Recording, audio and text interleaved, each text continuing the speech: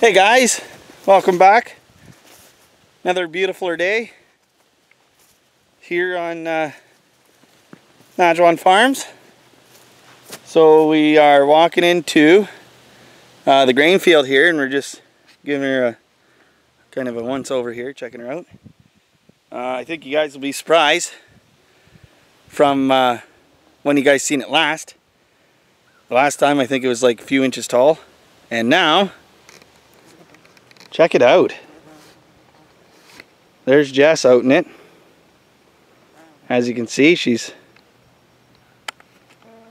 let me try and get the zoom to work here. She's about waist high, just about.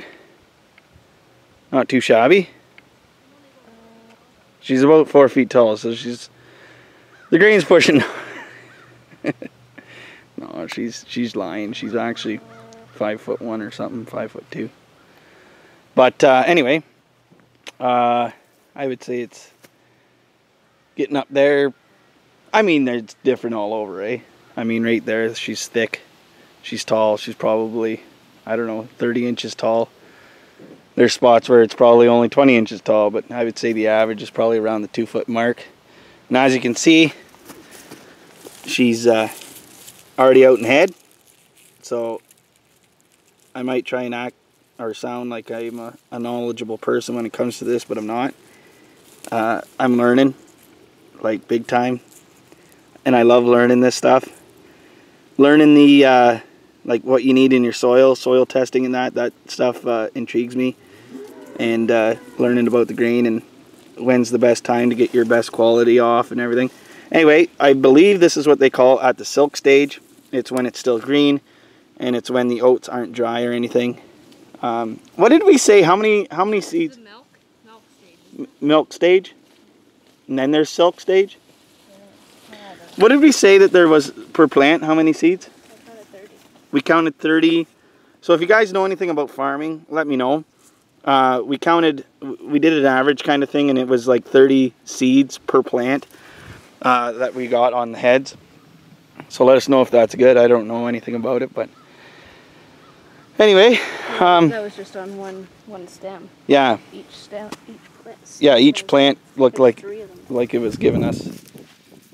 Yeah, so she's pretty decent. We got a live trap set here for skunks and that.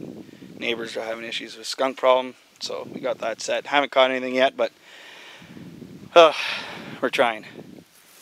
No, there's not even really any bait in it, but it's just the way the cookie crumbles. But yeah, so grain's turning out pretty good after all that big rain we had there at the beginning of the season, day after we planted, blah, blah, blah. You guys heard all that. So we're pretty excited. The other field's doing just as good. There is a bit of a bare spot there in it, but what can you do?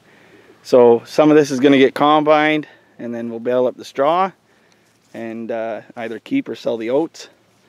And then we also have some of it that's going to get cut probably fairly soon, actually, for silage and baled up.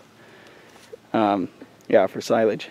And I doubt we'll probably keep it. My father-in-law will probably end up getting it. So, but yeah. Anyway, just give you guys a little update here. It's a quick video.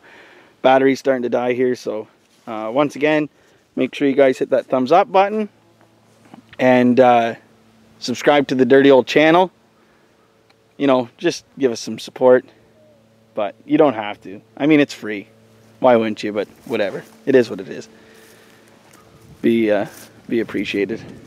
And feel free to share it. Share the video. Let your friends know that there's this guy out there on YouTube and making videos of a green field. But anyway, grain field. Grain field? Green field? Ooh. But alright guys, well, till next time. We should have a video coming out tomorrow. And it's pretty good. Pretty decent. So, alright guys, ciao.